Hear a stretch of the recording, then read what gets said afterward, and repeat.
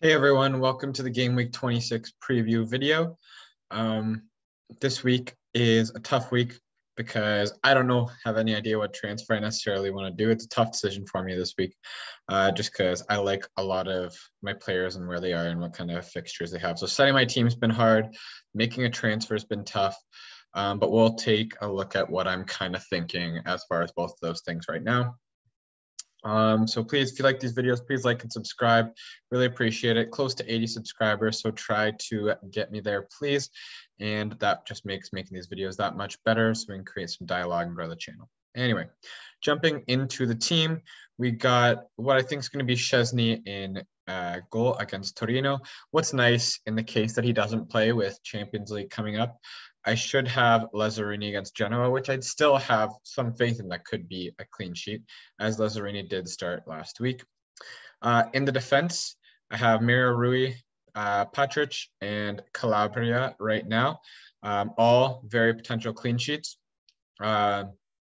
And so Napoli against Cagliari obviously can be one. Lazio against Udinese might be tough, especially they're still on right now. I actually have the game on the background against Porto. So they're coming off a Europa League game, sorry.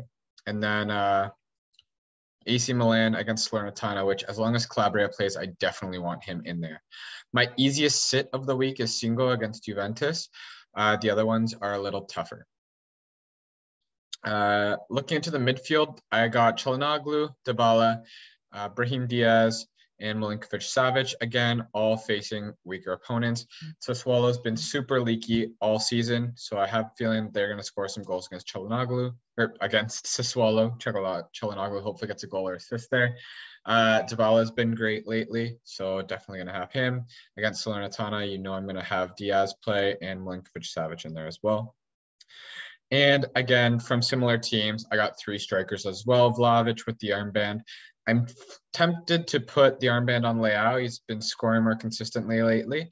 And it's against Salernitana, so I might switch that up, but I know I'd regret it. And I know that Vlahovic will be heavily captain this week as well if Vlahovic went off. And I am not going to be missing any Dzeko points this week either. It's definitely starting against Sassuolo.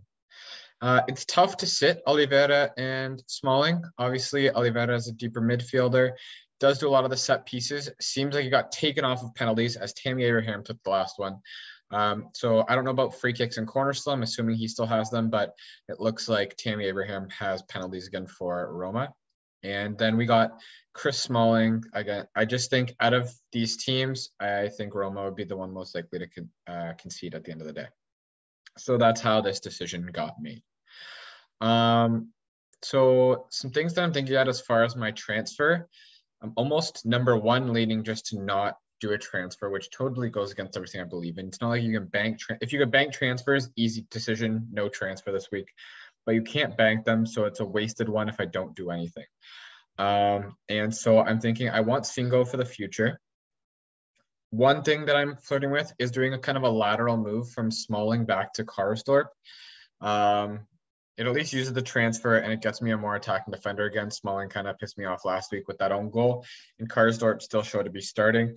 The only thing is, if Karsdorp is sharing time with Ainsley Maitland-Niles, then that would complicate things and send me back in the wrong direction.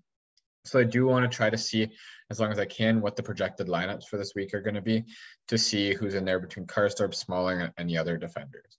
Again, I could make a similar idea move with either Amir Rui or Calabria, seeing the projected lineups and choosing a player accordingly there. It's kind of nice having a situation sometimes where you don't know what you want to use a transfer on because you don't want to use one, because it gives you a lot of flexibility that way, and you can make a transfer that you wouldn't normally make that's like a very lateral. The other one, and it's unlikely, but like if I have to make a transfer as well, if I'm not doing something like that, it's tough because Juventus's next 9 fixtures, they have 8 games where, yeah, you could absolutely see them get a clean sheet. So it's tough to move out Shenzi in that situation. But if just in the sake of getting money, if I already have a playing goalkeeper right now in Lazzarini, then getting a second cheap playing goalkeeper that would bank me about probably close to 2 mil, but probably about 1.5 mil, in attempt to maybe get back up to Immobile and ship out Dzeko. that might be worth it as well. Bringing in a Cragno or Sirigu or someone like that that I know could definitely still play well as a keeper, but it's hard when Juventus has the fixtures that they have to move Shenzi out. So I think it's kind of unlucky, but it's the second possibility.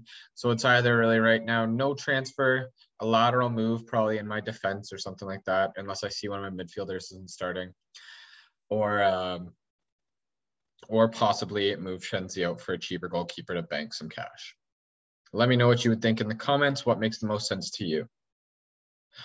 And as for a top 5 for this week, first off, I got Zaccagni, Lazio winger, who scored 2 goals against Bologna the other day, and he scored in their Europa League match here against Porto.